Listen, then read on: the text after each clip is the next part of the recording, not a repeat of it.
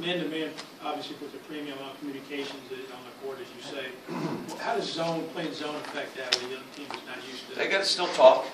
They got to be active. The zone we're playing is a really active one, trying to just get them to run around and be probably more active than they would be on if they were playing man-to-man. Is it more of a matchup? No. No. Sounds like you think zone is probably the best thing. No. You can't bring zone. yourself to do it. I hate it. I think what you do is you guard man-to-man and you sprinkle it in. I know there are teams that play solely zone. That's what they play.